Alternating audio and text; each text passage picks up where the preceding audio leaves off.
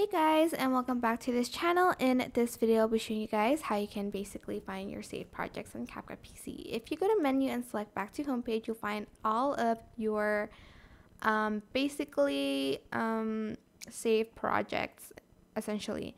But if you want to change where the file is saved to, just select the settings button, go to the settings again, and here is where everything will be saved to.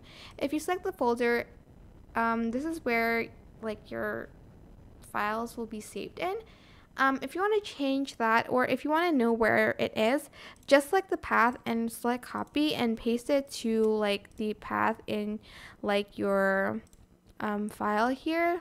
Just paste it and then press enter to view where your saved project is.